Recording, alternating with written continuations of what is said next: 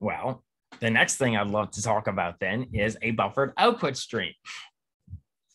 So a quick synopsis, a quick overview about what the slide deck will cover. We'll cover an introduction to the buffered output stream. We'll talk about the inner workings of the buffered output stream. We'll talk about the class declaration, the constructors, the methods, and give some sample code.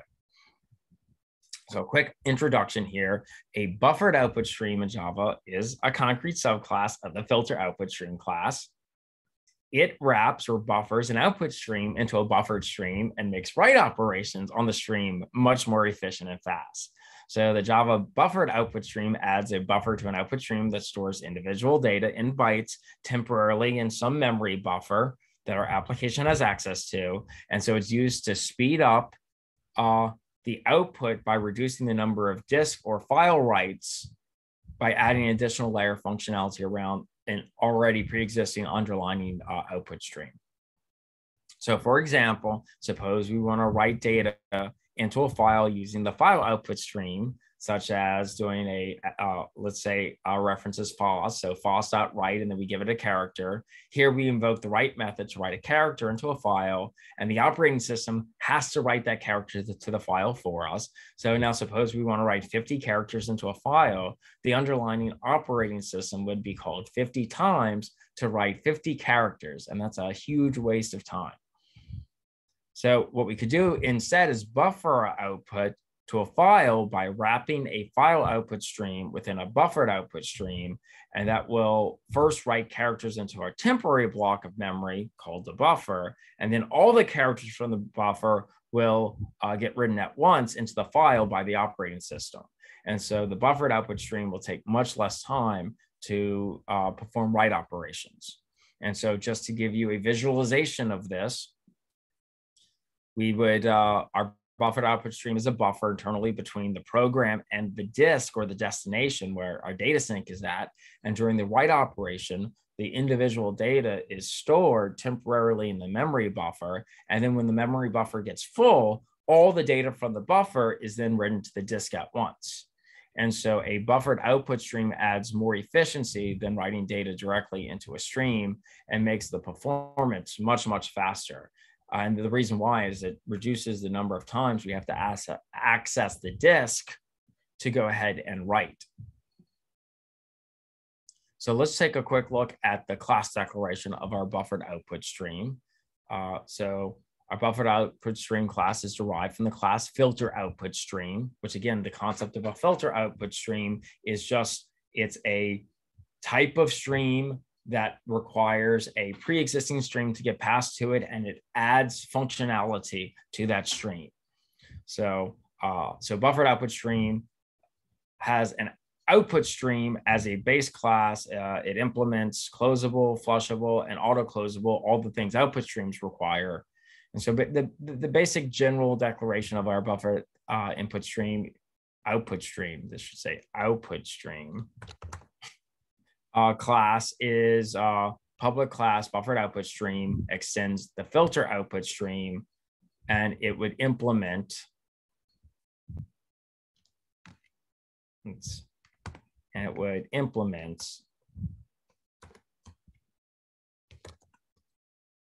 closable, flushable, and auto closable.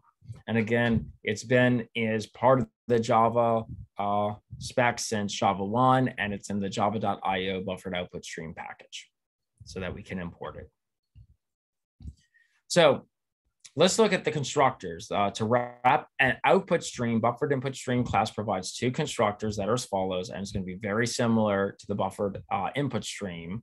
So the first constructor we're going to look at can take in an output stream instance. So this constructor creates the new buffered output stream object that buffers an output stream specified by that output stream. And it uses the default buffer size for writing. And it's the same buffer size as the input stream. I'm going to say it's 8,192 bytes. And so the general syntax to wrap a file output stream into a buffered output stream is, well, we would create, let's say, a new file output stream. And let's say we pass in some string that we want to write our file to, and we get a reference to our file output stream. Then when we construct our new buffered output stream, this should say output stream, when we create our new, there we go, when we create our new buffer output stream, we're going to pass in that pre-existing output stream, and then that's going to create a new buffered output stream that we could do all of our operations on then. Oh, I guess I need to spell that correctly too. Okay, so let's take a look at the second constructor.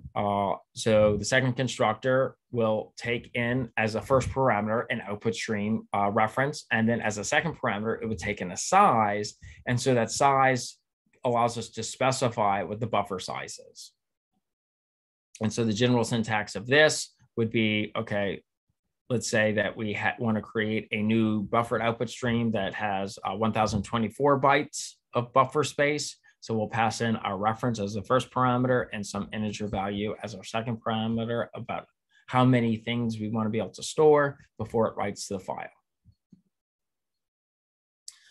Okay, so buffered output stream methods. The buffered output stream class in Java does not define any new methods. All the methods in the buffered output stream are inherited from the output stream class. So some important methods are the write, where we can pass in a integer value that represents a byte, and that allows us to write that specified byte to the buffered output stream. We also have another write method where we can pass in a byte array, and then we can pass in the offset of n and the number of bytes we want to write as m. So that method writes the bytes from the specified byte input stream. And so it'll write those bytes into the byte array, starting from the given nth byte and all the way until you hit the number m. We have a flush method. The flush method flushes the buffered output stream, right? It can be used to clear the internal buffer by forcing the output stream to write all the data present in the buffer to the destination file. So one nice thing about the flush is even if the buffer's not all the way full, if you call flush on the output stream, it'll just force it to write to the file. And then you have the close method. That method closes the buffered output stream. And then once the method is invoked, we can't write to the any data to that output stream anymore. It's closed. But you always have to close your output stream. Otherwise, your data will be corrupted and you'll lose it. And just like all the other streams we've looked at, it's always checked exception. So you either have to throw an IO exception on the method that uses or performs any IO operations, or you have to do it in a try-catch blocks. Always a reminder that's a thing though. So let's take a quick example of this. Let's make a sample program where we'll improve the efficiency of writing data into a file using the buffered output stream. So in this program, we will write the text information in the file using a buffered output stream. So let's go here and actually jump over to our IntelliJ. And let me just close out of these pre-existing projects. So I'm going to open here, buffered output stream. I'm going to go ahead and import the buffered output stream class into my application. I'm going to go ahead and import the file output stream class into my application because the buffered output stream needs some other output stream to build itself. I'm going to create just a tester class here so I can have a main method so we can have an application. I'm required to put all my IO code into a try block. So I'm also going to have a catch where I just print out the results. So inside of my actual code, I'm going to create a new file output stream. And I'm going to go ahead and give it the path that's going to create a text file that's going to be called out_buff1.txt. So that's what the file I'm going to attach to. And then I'm going to save a reference to that file output stream. Then I'm going to use that file output stream to actually construct a new instance of a buffered output stream. I'm going to save that reference of a buffered output stream under this name boss, buffered output stream. Now I'm going to create a string here. Welcome to UNO Computer Science. And I'm going to get the byte array of that string. So I'm going to call get bytes, and I'm going to save that into this byte array called B. And here, this is probably the way you probably more used to seeing your arrays declared. So I'll be consistent with what you're used to. So a byte array of B. And here we'll go ahead and write that byte array to our buffered output, and then we'll close it. And then we'll show that we've successfully written. So let's go ahead and run that. And we'll say that we've successfully written. And all of a sudden here, I do have an out buff1 txt where I didn't have that before. And we can see there is my string. Welcome to computer science.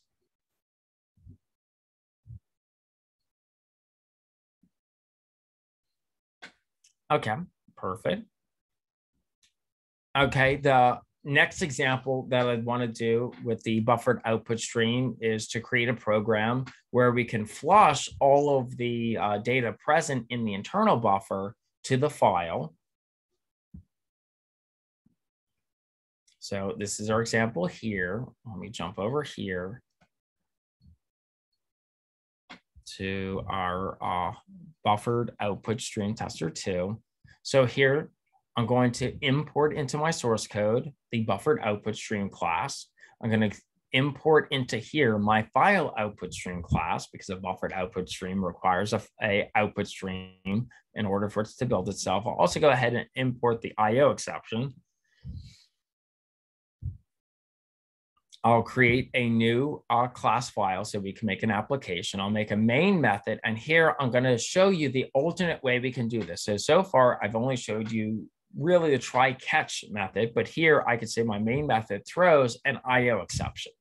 And so now I don't have to encapsulate everything in a try, because if I do generate a IO exception, I'm just going to throw that to whatever invoked my main method. And I'm not going to handle it internally. I'm going to just force the client code to my main method to handle it, which will just be the JVM, and I'll just throw it to the console if that happens. Here, I'm going to create a string called hello Java. Here, I'm going to create a new file output stream, and I'm going to give it a file path that's going to attach to a file called out_buff2.txt. And we're going to create a new instance of a file output stream. I'm going to save a reference to that. Then I'm going to use that to actually create a new buffered output stream. And I'm actually going to use the second parameter to define a size, a buffer size of 1024. And I'm going to save a reference to this buffered output stream.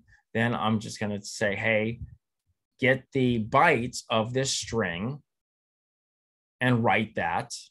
And then I'm going to flush all of the data from the buffer, and then I'm going to close it. And then I'm going to check to see if it's, I'll report that it's successfully written, but then we'll check to ensure that. So here, let's run that, successfully written. All of a sudden here, I have an out buff2.txt, and there it is, hello Java. Perfect.